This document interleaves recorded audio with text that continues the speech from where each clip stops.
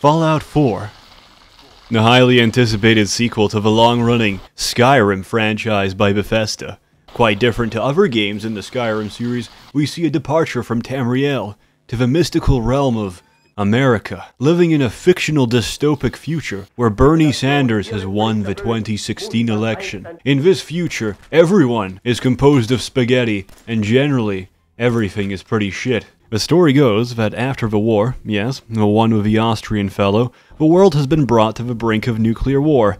Right after mastering nuclear power and inventing butler bots for every single American family. One joke about small Asian wangs boils down terribly and results in nukes being fired at the US. Luckily, you and your family enter Vault 111 just in time to be frozen cryogenically and have your baby stolen from you. Your quest, you guessed it, is to get your baby back. The baby, which you're assured is still somehow alive, even though you have no idea what year your baby got napped, and your spouse died of bullet poisoning. The radiation from the resulting nuclear fallout has mutated many of the races in America, with Mexicans becoming rad roaches and red guards becoming functional members of society. The fauna remains generally unchanged, with Bethesda developers cleverly pasting in rats and mud crabs from previous titles and doubling their size. Playing as a strong, independent black woman, I found my immersion quickly ruined, as I came to realize that my household lacked an absent father figure, forcing me to disable my husband through the console.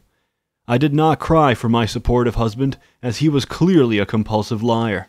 New hairstyle? I swear you haven't aged a day. The plot quickly ups the ante. You go from murdering several Mexicans, to shooting mole rats, to shooting white people in a matter of minutes, receiving your first suit of power armor about 10 minutes into the game, and downing your first Deathclaw 12 minutes into the game. However, it's not all easy, and some missions can quickly become too much to handle, such as this side quest, where you must retrieve underage jailbait from a vault, only to be ambushed by hordes of radioactive gorillas. In the end, my postal bride could not be rescued, and she had to be put down with the rest of those gorillas. The game physics can be a little bit unrealistic, such as when I jump, yet I would argue that most Africans can easily reach such heights, if they tried. The game is also not without its fair share of glitches. At some point, my game broke itself, preventing me from leaving pre-war Sanctuary and spawning several copies of my husband, and they all wanted to know who the father was.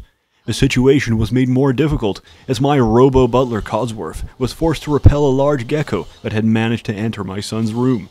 And to make matters worse, the Vault Tech salesman standing outside had given up on his career, and resorted to fondling a young boy in plain view of his mother. On the other hand, one of the most particularly fun features of the game is the inclusion of base building, allowing you to live out the American dream of owning a plantation. However, I failed to attract any willing slaves, which I later found out was due to roving gangs of guerrillas, murdering all my potential workforce. These were dealt with accordingly. Here you can see the valiant defense of my first settlement, as Fortress 12, from these villainous apes. The game may simply be described as a masterpiece, like Witcher with guns, and Skyrim with gameplay. This spectacular jewel, this magnum opus from Bethesda Softworks, and my good friend Todd Howard, who has paid generously for this review, is worth every hard-earned cent of that $60 purchase price. Yes, I know, rice farmer in India that only earns about 4,000 rupees every year.